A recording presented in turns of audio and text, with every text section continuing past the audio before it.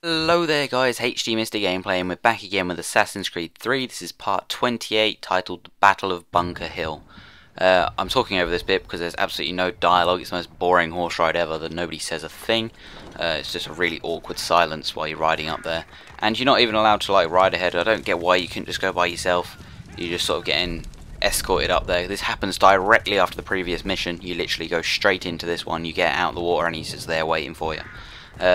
So yeah, you don't even get a choice to start the mission, you just go straight out, and as I said, you can't get too far ahead of him because he's just, I don't know, it's just a bit weird. But yeah, this mission is pretty awesome. It's hard at the start. You've got to get down the hill without getting any damage. It took me a few attempts because I had to sort of work it out where to go, where not to go, and all sorts. But yeah, guys, I hope you enjoy this part, and I'll talk to you at the end.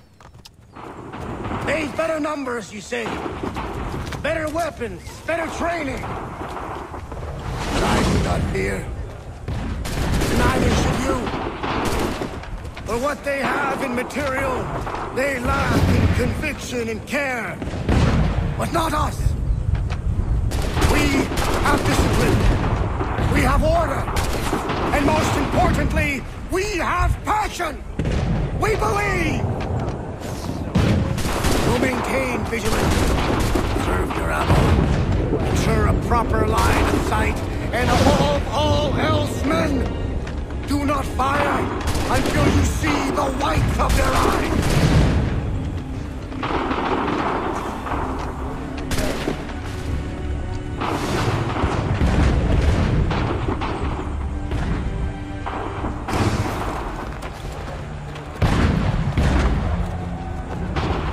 Well, I'll be damned. Did it. That was quite a speech. Lies, all of it, I'm afraid. Still, such words have carried us thus far. And what of Pitcairn? He's left Boston, as I said he would, and set up camp on Molten Hill. There's no good way to get at him. Not with that maelstrom brewing down below. I suppose you could circle around a bit, or wait for us to thin their ranks.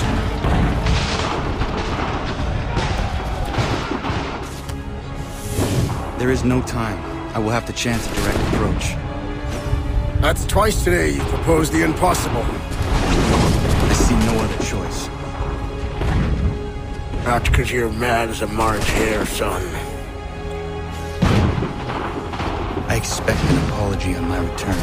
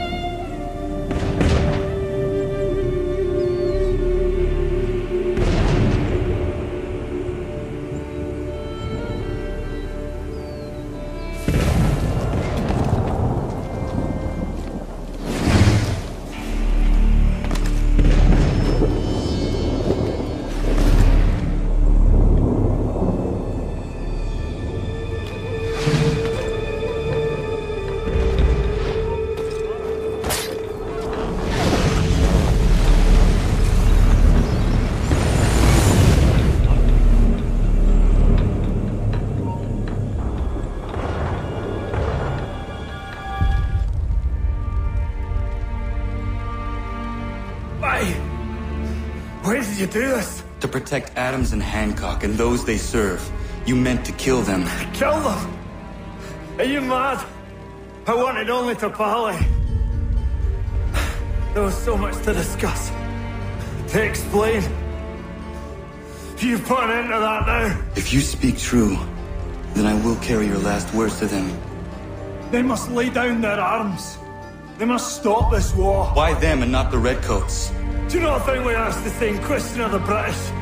These things take time. And it would have succeeded had you let me play my part. Part of the puppeteer. But better we hold the strings than another. No, the strings should be severed. All should be free. And we should live forever on castles in the sky. You wield your blade like a man, but your mouth like a child. And more will die now because of that.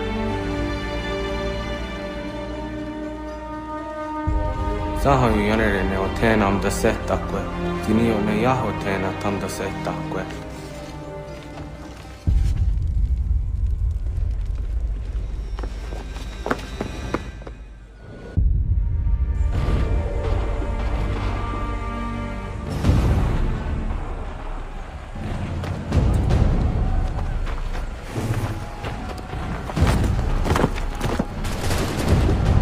How dare you sneak up on me like that? Why don't you just go out there and just help this cap retreat? Don't ever do that again, you hear me? God damn it! General Putnam.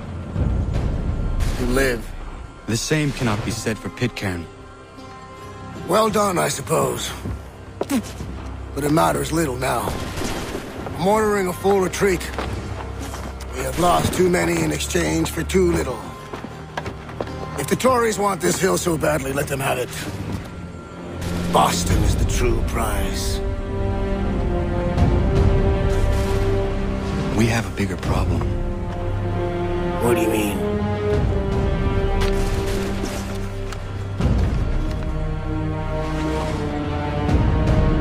This can't be right. It says they plan to murder Washington. So guys, that was the Battle of Bunker Hill. As I said, pretty good mission, wasn't too bad. Hard at the start, gets a bit easier towards the end. And it was also the last part of Sequence 7, so it's pretty awesome. Also, we got to kill whatever his name was, Pickett or whatever, something like that. And yeah, so pretty awesome. We'll now be going on to Sequence 8, which will be probably uploaded tomorrow, whenever this is uploaded. But yeah, it'll be the following day. So I shall see you then, guys, and have a good one.